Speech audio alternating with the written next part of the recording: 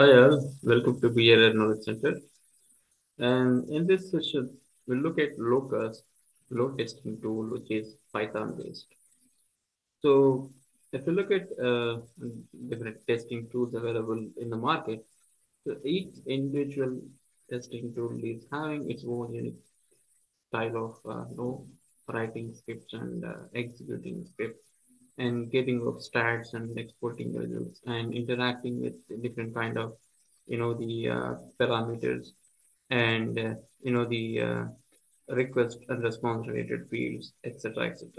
So this Locust is a Python-based testing tool which is used for load testing and user behavior simulations, etc. We can do with this Locust. So Locust testing is the practice of testing in the software application, can be in any language, with the primary purpose of this stressing the application's capabilities. So it supports runtime multiple load tests or distributed system. Therefore, it can be used for simulate millions of users. And even Locust also provides a nice graphical user interface, which is in class UI in Python for viewing data metrics about our APIs and web page request. So uh, this Locust as having user-friendly web interface, as you mentioned, it is going to show you different metrics. Let me quickly show you that so you'll have some idea. This is something Locust web interface where you can see different options here. Statistics, charts, values, exceptions, current ratio, and download and workouts. So all these things can be, you can see it from Locust websites where uh, uh, everything is available in single page, and you can get into that and see that. So and you observe like what is happening with your API endpoints and different HTTP requests having into that, then having of time it is taking to send request to a server and getting of response from the server, etc. So you can even change the load while the test is running, because you have different options here, like edit and stop and start and reset stats, etc. So it has beautiful UI that shows the progress of your test in real time. It can also be run without UI also in the Locust if you wanted to run that. But UI looks more interactive to users to know or more understanding of the performance metrics, etc. So if you look at the Locust, installation and other aspects to be interacting with this Locust.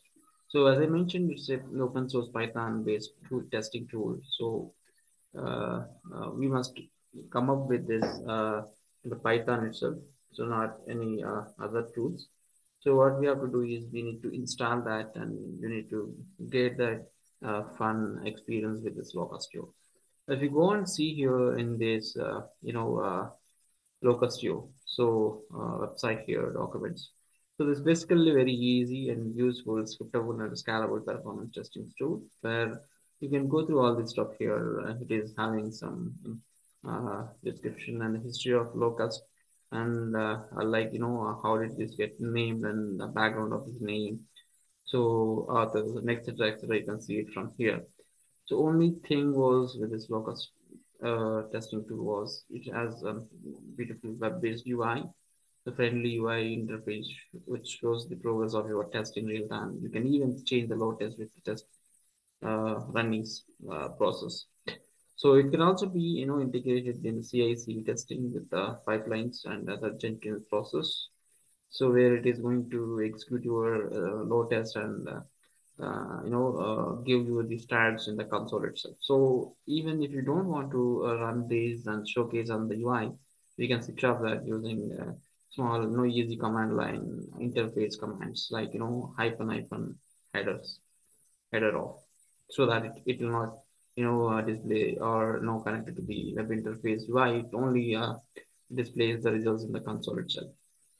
So there are several benefits with that because it is very friendly and having easy syntax to write scripts here. Only thing was we need to install it in your system, and I think Python 3.6 or later versions could be very beneficial to get this install Locust into our local system. So that we can see in the next session. So you can enjoy that, like installing after that. So basically, you need to have a Python software, and then you need to have pip, and with that pip, you need to install the Locust. Okay, so as I mentioned, no, it is having so many options here. Even your statistics can be seen like this, and you can see the charts and where it is going to display your stats in the graphical representation. Like x-axis is having the time part, and the y-axis is having number of users and the request being processed for the user. And failure section is going to display that kind of failure cases being happened during the test. And exceptions again, it is going to log and show you during the test happening. If any error is occurring, it is going to display you exceptions here itself.